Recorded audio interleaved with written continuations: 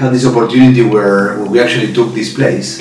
All the ceilings were covered and clad in mirror. So when I saw that material there, I thought that was a great opportunity to play with those mirrors, recycle them, and create something fun and creative, which will allow us at the same time to bring light into this basement where we are.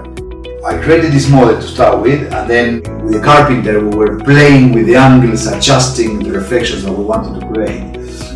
And I think as part of the fun we managed to create something that has a movement, that actually it takes over the space very nicely and accommodates according to the area that's been given.